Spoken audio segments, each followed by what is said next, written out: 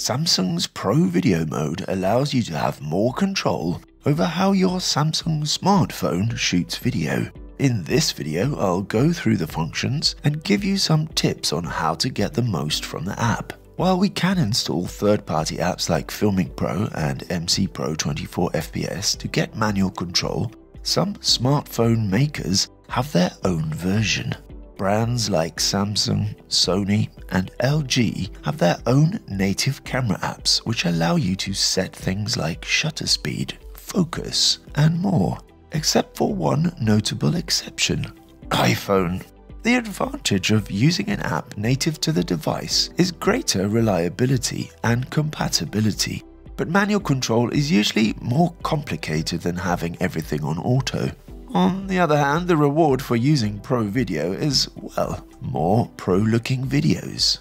Features will vary depending on the device you have, but the majority of this video will be relevant to anyone using Samsung's Pro Video mode. But that said, I'll be using a Samsung Note 20 Ultra.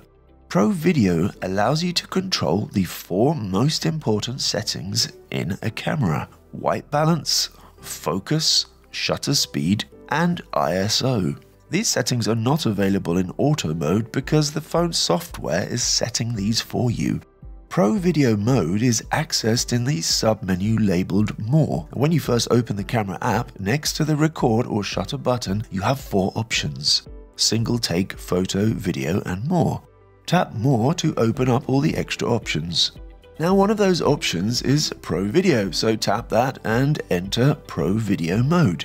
All the manual controls are in this long column of buttons on the right of the screen. You can scroll this list up and down to access all the settings. At the top is the zoom button, and at the very bottom is a reset button. So if you get in a mess with the settings, just hit that reset and everything will be restored.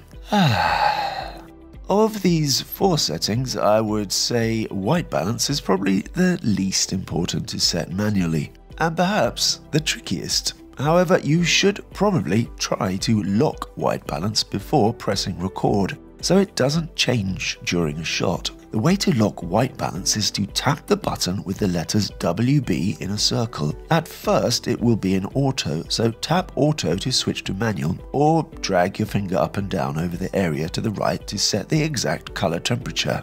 Once you have set white balance this way, it won't move while you're shooting. Above white balance is a button labeled Standard. Tapping this button opens up a set of controls which allow you to alter the color and tone of the image manually.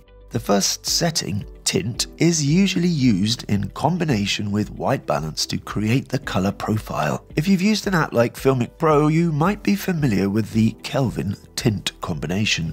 Note that this button is not available in 4K or 8K, only in 1080p. Below white balance is the focus button, with 2 circles within the button. At the moment, it's labeled AF for autofocus, but if I tap it to open the focus control and then swipe my finger up and down to adjust focus, it switches from auto to manual. As you adjust focus, you'll notice this green edging around the objects in the frame. This isn't a glitch, this is to tell you what's in focus. The green edges indicate the in-focus edges in the frame. You can try to create a focus pull shot, although Samsung hasn't included features to help you with that, other than the live focus peaking, that is. It's certainly easier to achieve a nice smooth focus change if the phone is fixed in place somehow, like mounted on a tripod. So get the first focus position in place, hit record, and then adjust the focus slowly to the second focus point. You might want to practice this a few times before hitting record.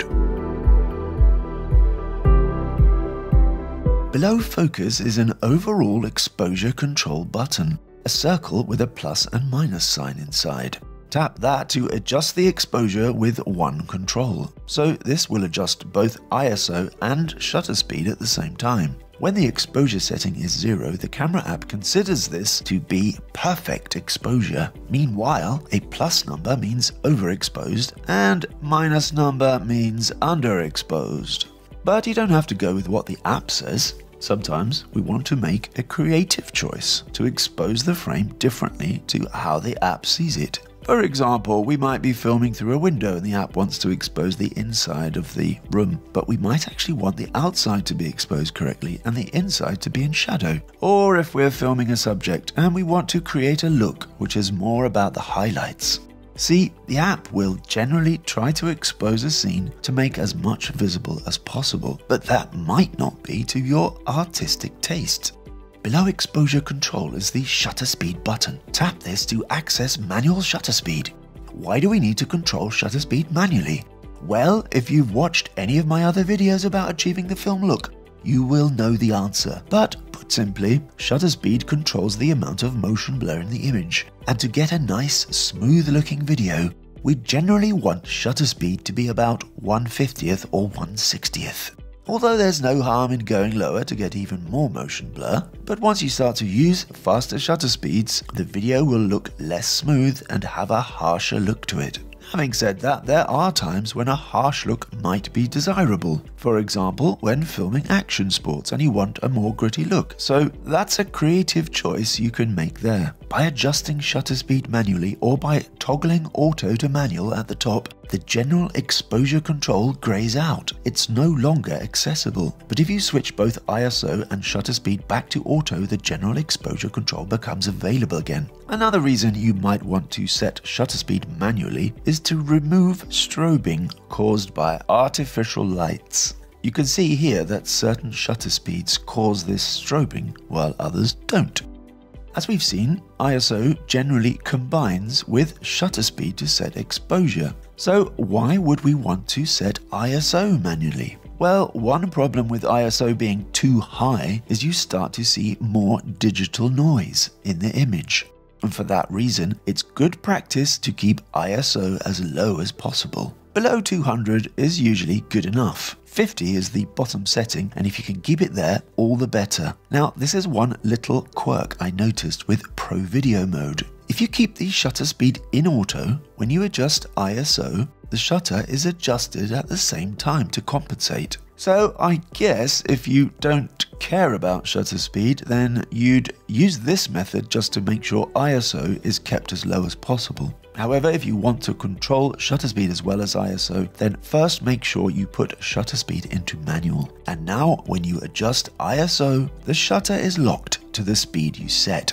Once you have it set this way, adjusting ISO will cause the image to look darker or brighter. Note, you'll see that below the exposure control button, you now get a reading telling you if the app thinks the image is under or overexposed.